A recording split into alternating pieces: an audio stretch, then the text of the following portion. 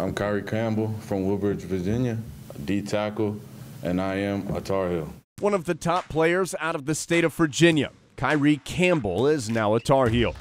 Campbell, a defensive tackle from Woodbridge High School in Woodbridge, Virginia, is consistently listed as one of the top 15 players in Virginia and played in the Offense-Defense All-American Senior Bowl this past season. Campbell, who possesses outstanding quickness despite his 6'4", 305-pound frame, was named All-State and All-Met as a senior for the Vikings.